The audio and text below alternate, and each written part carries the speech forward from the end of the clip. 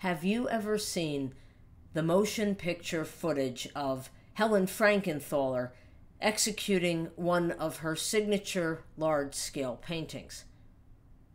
I have seen several film clips, and in every one, she moves with the grace of a principal dancer. Frankenthaler thinned her oil paint with turpentine to the consistency of watercolor and painted it onto unprimed canvas, which she laid on the floor.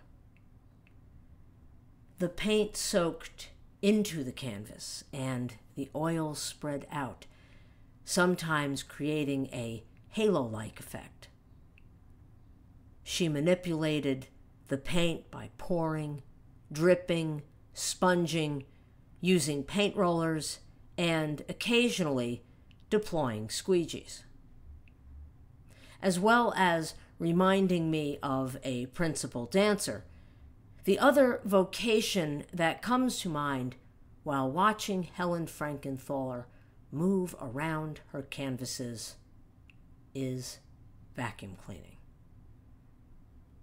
The watery colors on the far end of her vacuum wand-like paint applicators are ready to run amuck, and she lets them do just that, but with intent. It could have sounded insulting to her if I had ever divulged this impression of mine. Then again, maybe not, after I explained what I meant by it.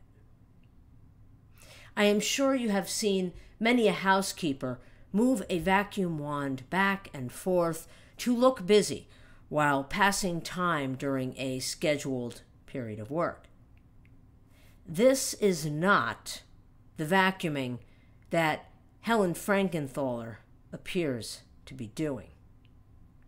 Helen's mojo passed through her painting tools as if they were magic wands. And there are people who move vacuums across carpets and floors with great panache. This is because they are not merely cleaning surfaces by suction.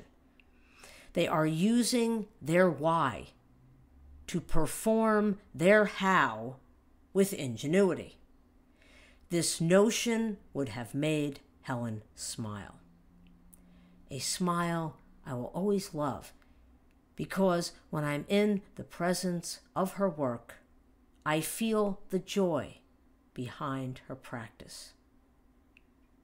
Damn, she understood paint, and she will always be one of my greatest inspirations. Hail Helen. Am I going to get blacklisted for that reference?